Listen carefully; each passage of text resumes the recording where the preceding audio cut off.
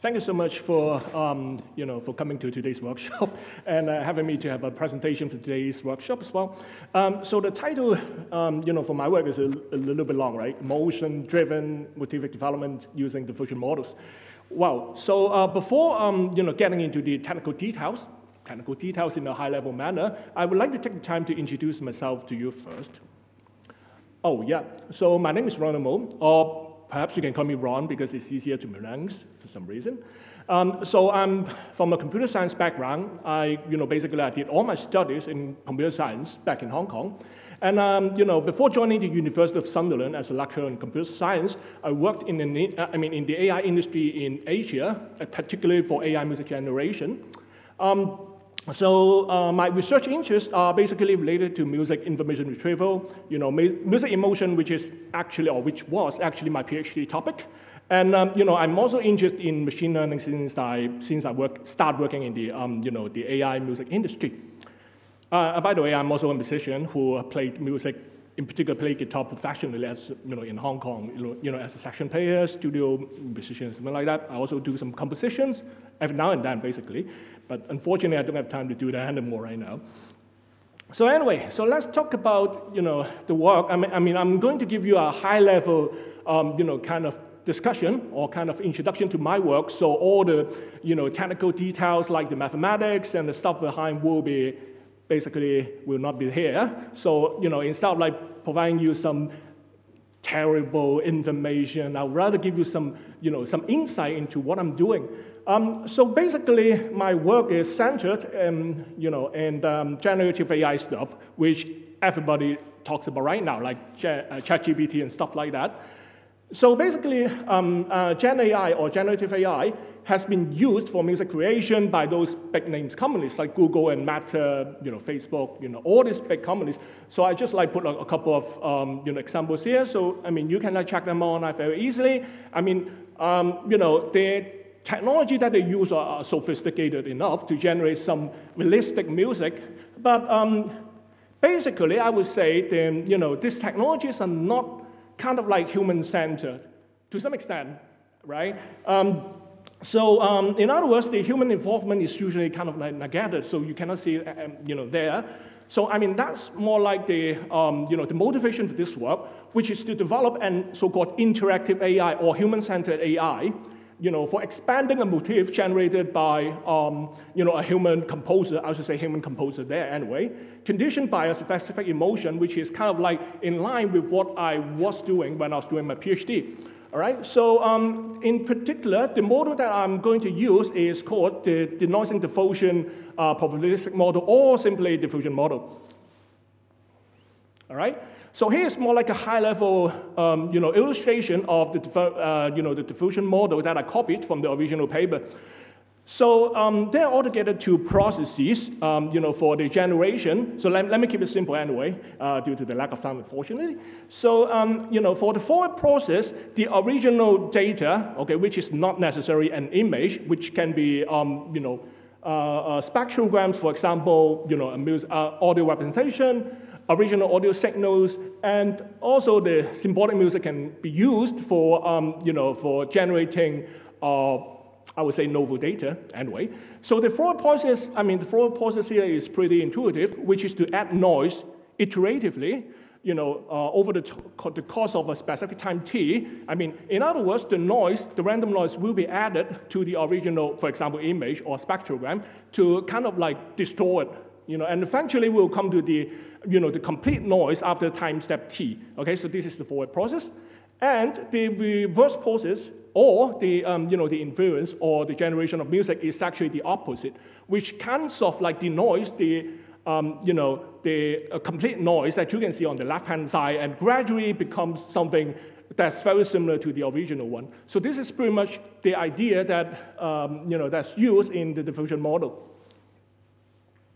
All right. So like I said, at the very beginning of this presentation, the idea for the motivic generation is to kind of develop a motif generated by a human composer and kind of like involve the, the emotion information to generate something that's novel and, and at the same time, emotionally expressive, I would say. So the idea is to add the conditioning information throughout each like kind of denoising steps to kind of like take into account the information of such an emotion. So it will give the, the music composer, the human composer in particular, some kind of flexibilities to, to generate something a lot more expressive, I would say, a lot more interesting.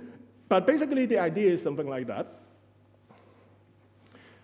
So in terms of the methodology that I'm actually working on, I mean, this is not a complete work. Unfortunately, it still takes some time to kind of like develop the model. But for now, I'm actually working on this model to, to kind of like test different kind of like options, to kind of like try out different options, evaluate them, examine them to see which one is the best anyway. So, so first of all, for this work, the symbolic music, or the MIDI in particular, are basically used for developing the model, for training the model in a more like a deep learning context. All right, so a data set, will be developed, or actually is developed, based on the information that we can get, like from the community, and and also along with the particular emotion label, I would say. So there are altogether 4 labels incorporated for this work, which are happy, sad, calm, and angry, which basically in line, or which basically corresponds to the 4 quadrants of the valence and arousal plane. All right. So the original like symbolic music are used as the input by embedding it to some existing model like music VAE. And the original forward process is exactly the same as the original, so I'm gonna skip that. So for the reverse process here in this work, besides like getting the original, not the sampled noise, we also have the conditioning inputs, which are basically some motifs, okay, which is actually a shorter version, or in particular the first 2 measures of the original data, along with the emotional label that we gathered for the data, when creating the data set. So basically the conditional inputs will be embedded just like the input, and also basically the ideas, or I would say the framework, the reverse process architecture is basically the same as the original one, as an initial work, I should say. So later on, there are some kind of like rooms for improvement when it comes to, for example, the reconstruction structure, and also the loss function that will be used, all right, so which will be discussed in a second. So basically, for evaluating the, the output of the model, subjective evaluations are not entirely sufficient, I would say, because, it involves like kind of human involvement. So, the listening test will also be conducted to kind of like gather some subjective evaluations as well for this work. So finally, I would like to kind of highlight some possible future works, even though it's not finished. It's more like an expansion of the existing work. So, the first obvious or apparent kind of expansion for this work is to kind of modify or optimize the model. For example, by incorporating latent diffusion model, which can kind of like speed up the process, as well as the, the inference process, it will kind of like improve the performance quite a bit, I would say. And also there are some other structures like the DMAE here, okay, which was introduced by another paper recently, or not necessarily recently, but it should be in this year if I remember correctly. And last but not least, I would say different loss functions, for example, the perceptual loss can also be used to kind of evaluate the perceptual aspects of human composers. So, the next, I would say the next future work here is even more interesting, which is to replace the emotion labels by biofeedback gathered by wearables, IoT, all this kind of like devices, I would say, all right? So it will kind of like improve the human-computer interaction, as well as kind of like provide some kind of more accurate kind of representation of emotion when it comes to music generation. So finally, thank you so much for having me here, and I would like to dedicate this work to my cat, which unfortunately passed away, passed away in August this year. So I'm happy to I'm happy to discuss with you any further information or collaboration by this email. So thank you so much, and I hope you have a nice day. Thank you.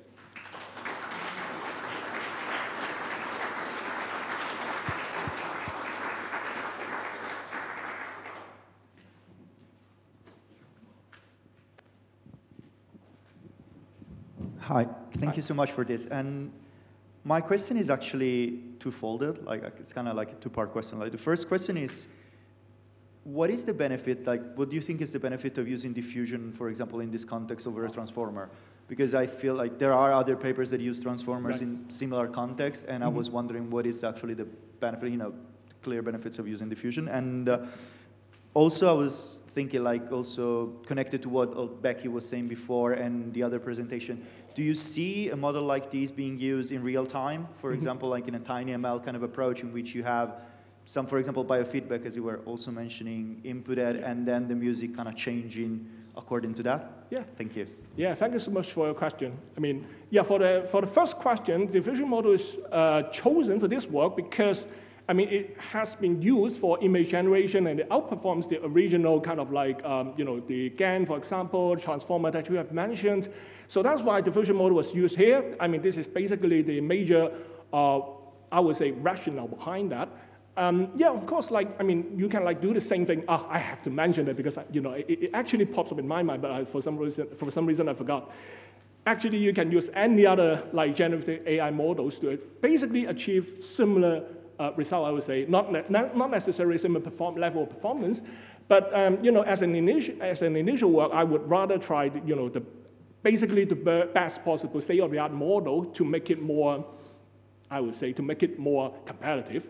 For the second question, the real-time issue, yeah, I would say this is possible to generate some kind of a real-time, output, by training the model, by optimizing a little bit, for example, by limiting the input, and also, I mean, that's actually one idea that I'm thinking about, because right now, by using diffusion model, it treats like the entire music piece as a whole, but how can we like kind of like chunk it up, or how can we like chop it up into different pieces and try to like kind of like combine them or make them all related? I mean, that's a very interesting possible future work. And yeah, and I believe it's achievable by using this framework with some modifications. So thank you so much for the question. Just wondering about, I've been embedded in an affective computing group for a long time. So the quadrant that you describe is pretty familiar. I guess when we're analyzing music, then usually the arousal axis usually corresponds to whether the music is loud and soft, and the happy sad axis is like, is it a major or minor key? So usually, I guess when we build models looking for latent dimensions, those are always the dimensions we find. So how will you bias your model to find something maybe different or more interesting to the usual suspects? Oh. That's a very interesting question. So the reason why these 4 categories of emotions were picked, because I mean they are highly related to my previous work, which is music emotion, investigation. Another interesting way of doing that is to use the violence and arousal like kind of scores to achieve that. I mean, which makes it become more like a linear regression model, kind of, not necessarily or not exactly something like that. And just like what I said in the future work here. It's a possible idea to replace the emotion labels with some kind of biofeedback. I believe this is a better kind of information that represent the human emotion, instead of using the labels, because the labels can be sometimes a little bit confusing. It can be sometimes a little bit hard to interpret, even though like using the categories. So I would say in the future work, perhaps the the biofeedback or this kind of like human kind of like information will also help in the AI generation aspect. Yeah, thank you. Okay, let's say thank you to Ron and thanks again to all our presenters. Thank you so much.